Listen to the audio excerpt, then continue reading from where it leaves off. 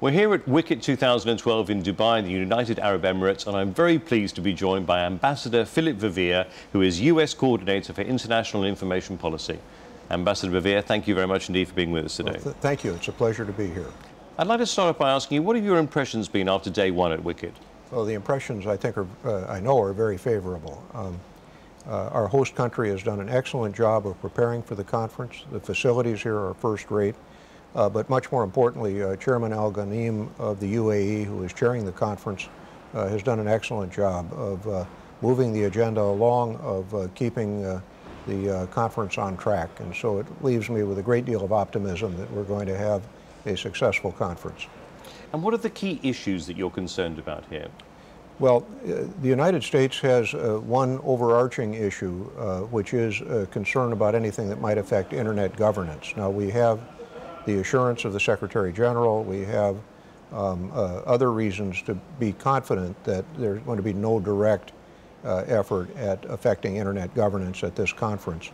But there are some proposals that have come in that have potentially indirect effects on issues that might affect the Internet. For example, certain of the jurisdictional arrangements having to do with the International Telecommunications regulations could expand the jurisdiction of the ITRs in ways that we would find troubling.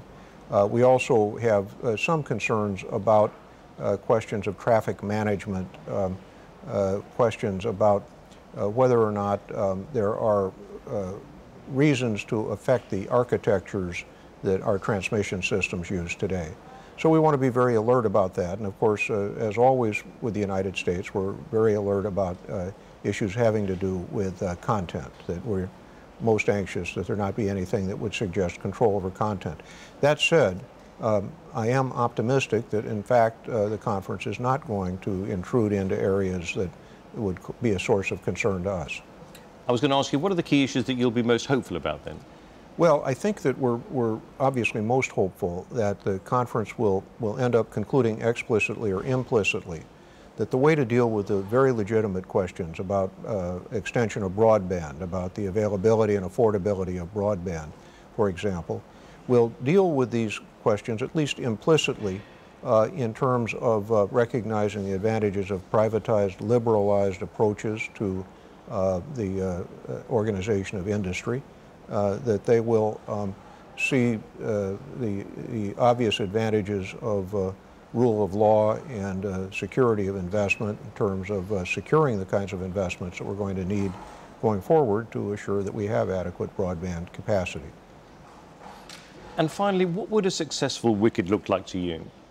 Well, I think a successful WCIT would end up with ITRs that aren't vastly changed from the ones that we know today. They have worked very, very well. From a pragmatic perspective, these are things that we think ought to be preserved and continue to be acted upon. This is a sector that has enjoyed enormous success in the 24 years since the ITRs were last significantly dealt with. And we think that we ought to go with a winner. We have a winner, we ought to go with it. Ambassador Philip Verveer, thank you very much indeed for being with us today. Well, thank you for having me.